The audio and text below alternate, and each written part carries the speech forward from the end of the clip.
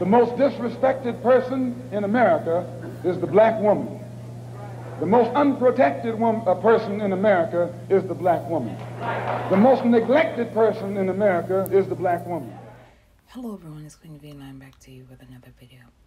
This video pertains to the unfortunate kidnapping turned unaliving of Patrice Wilson, who was not only a nurse, but a mother, a daughter, a granddaughter, and a community member. Before I get into the news and my commentary, I would like to extend my condolences to the Wilson family as you begin the grieving process of your loved one. I cannot begin to imagine the hurt and pain Patrice Wilson's child and family is currently experiencing without her this past Mother's Day. According to reports, Patrice Wilson was kidnapped while leaving her job at the Detroit Medical Center Saturday morning. Reports would go on to state that the suspect, Jamere Miller, abducted Wilson in the Detroit Medical Center parking area as she was entering her car and forcing her to leave with him. The car then traveled south towards I-75 and Mack Avenue in a black 2020 Lincoln Nautilus. The suspect, Jamere Miller, remains wanted for kidnapping in this case and is considered armed and dangerous. Reports also claim that Miller was last seen wearing a blonde wig as he fled the kidnapping scene with Patrice Wilson. Reports would later state that Patrice Wilson's body was unfortunately discovered in a SUV parked at an apartment complex in Novi with a wound. Though officers have not confirmed her unaliving, the Detroit Medical Center have issued a statement of condolences, in which I will read in part. It is with deep sadness that we offer heartfelt condolences to the family, friends, and DMC colleagues of cherished nurse leader Patrice Wilson, and went on to continue. Patrice was not just a co-worker, but a loving friend to many at the DMC. Officers are still seeking Miller by calling 313-596-2260 or 1-800-SPEAK-UP. Again, authorities need the public's help by finding Miller by calling 313-596-2260 or 1-800-SPEAK-UP. Now you will watch this brief news clip and I will be back with my commentary. Please find him. Don't let him get away with this. She didn't deserve it. A manhunt is underway tonight to find this man in connection to her kidnapping. It's a tragic Mother's Day for the family of 29-year-old Patrice Wilson. Thanks for joining us. I'm Will Jones. And I'm Priya Mann in for Pamela Osborne. After Patrice Wilson's shift Saturday morning, police say Jamere Miller approached her as she was getting into her SUV, forced her over, and fled with her inside. Police discovered Wilson's body last night in the parking lot of her Novi apartment complex. Her family still has so many questions. The biggest one, Why has he not been found? Megan Wood spoke with them about what these nearly 36 hours have been like. Her son cannot hold her and say Happy Mother's Day to her today. That bothers me. And Patrice's mom, Rosalind Livingston, wants it to bother you too, so much that you helped them find Jamere Miller. Police consider him armed and dangerous. Rosalind says the two used to date. She dated him for a while, and she been trying to get away from him because she know he was toxic for her.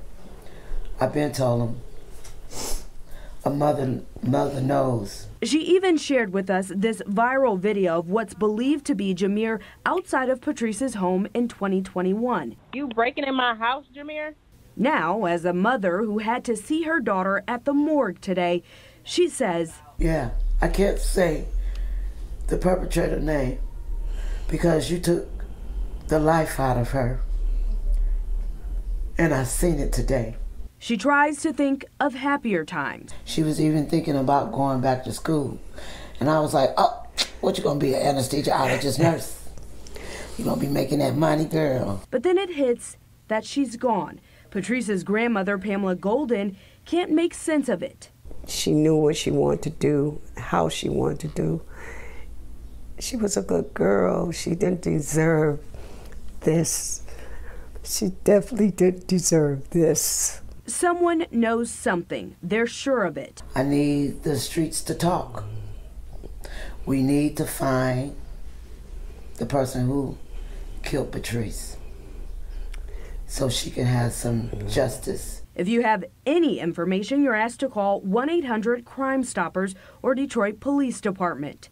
In Detroit, Megan Woods, Local 4. All right, thank you, Megan. Again, take a look at your screen. Police are also looking for 36-year-old Jamere Miller. Investigators are looking for a black 2020 Lincoln Nautilus with Michigan license plate number OPKS20. Anyone with information is asked to call police right away or submit tips anonymously through Crime Stoppers at 1-800-SPEAK-UP. Meantime, Detroit Medical Center released a statement tonight. It reads, "It is with deep sadness that we offer heartfelt condolences to the family, friends, and DMC colleagues of cherished nurse leader Patrice Wilson, as well as Patrice's mother, another dedicated DMC team member. Patrice was not just a coworker, but a loving friend to many at the DMC. Grief counseling is available for all staff at our adult Central Campus hospitals." It is unfortunate that the Wilson family will have to experience this form of grief due to the act of one man. There is approximately 8 billion people in the world. I don't understand what is so hard about moving on. I've said this before and I will say it again. Black women do not owe you their time, their grace, their space, their love, their bodies. If the relationship is no longer working and it is over, it is okay to move on. And I will say this again. It is okay to grow and to evolve and to move on. There is no harm in that. I don't understand what type of thinking you have to be the judge, jury, and executioner of someone that you've had intimate moments with. I don't understand. This is not love. This is definitely hate and venom wrapped into one. You do not own Miss Wilson. Miss Wilson was living her life, being a nurse, being a mother, being a daughter, being a granddaughter, being a community member. And you took it upon yourself by taking her out because she no longer wanted to be with you.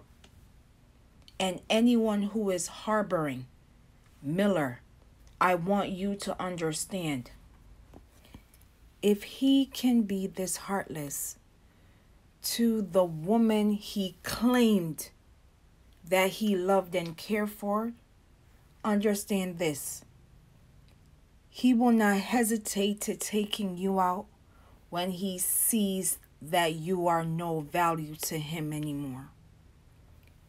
Time and time again, we are coming to the same conclusion that black women are not being protected during and after a toxic relationship.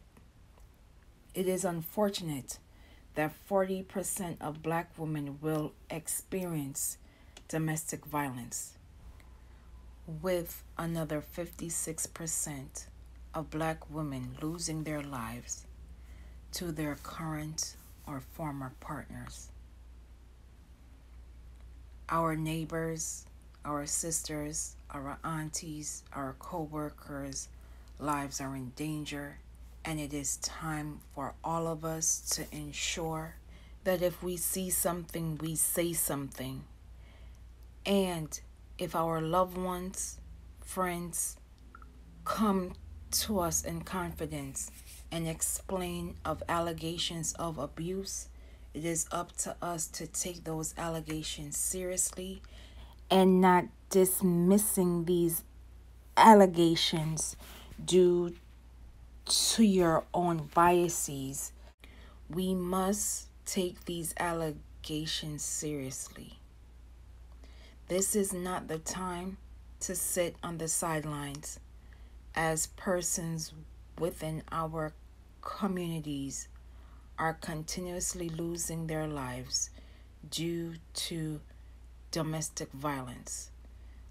Domestic violence not only affects the victim, but the persons around them during this horrendous incident. And if we continue to play into the biases and dismissal of domestic violence, we will continuously come to the same results. Domestic violence does not care about status, financial background, or educational background. It is all about power and control. And we must ensure that our loved ones are being protected. Protect Black women should not only be a slogan, but it should be a way of life within every community. I will leave in the comments and description below for hotlines and organizations as it pertains to domestic violence, in addition to information about calling authorities on Miller's location. Once again, say their names, known and unknown. Protect Black mothers. Say her name, Patrice Wilson. Justice for Patrice Wilson. And as always, please be safe out here, and I will see you in the next video.